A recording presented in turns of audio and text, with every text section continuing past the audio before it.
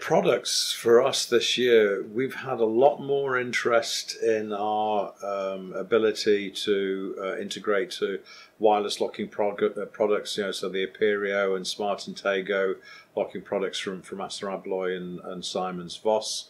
And also just the general integration capabilities that we have into logical access control systems, so integration into Microsoft Active Directory or integration into CCTV systems. We've had more inquiries from third-party CCTV companies, companies like Samsung, Bosch, who've come to us and said, we want to integrate our video management systems with yours. The same with Milestone. So integration has been a big thing.